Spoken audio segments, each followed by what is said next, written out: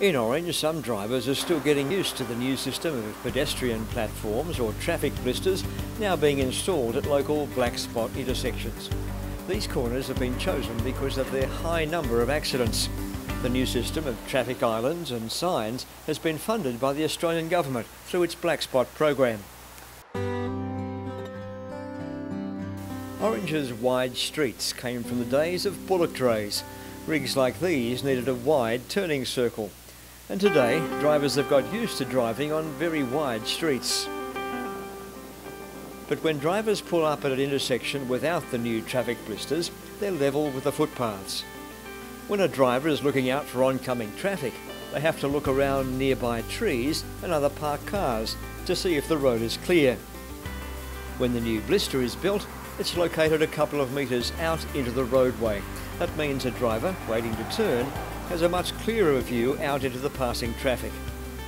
The other advantage of the new traffic blisters becomes clear when a driver starts to turn. When drivers turn into a very wide street, you never know exactly where they're headed, and this is where accidents can happen. Some will cut the corner and spend more time than they have to in the same lane as the oncoming traffic. Other drivers will take a wide turn, drifting through the area where cars might park or pedestrians might walk before eventually getting back to the correct lane.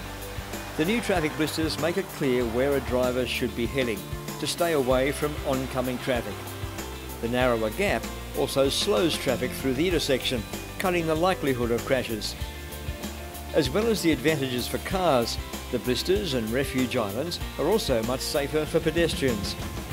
By starting their journey across the road well out into the roadway and having a safe place to pause in the middle of the road, an elderly pedestrian or someone with a pram is out amongst the traffic for a much shorter time. Traffic blisters, they're safer for pedestrians, safer for cars, safer for drivers.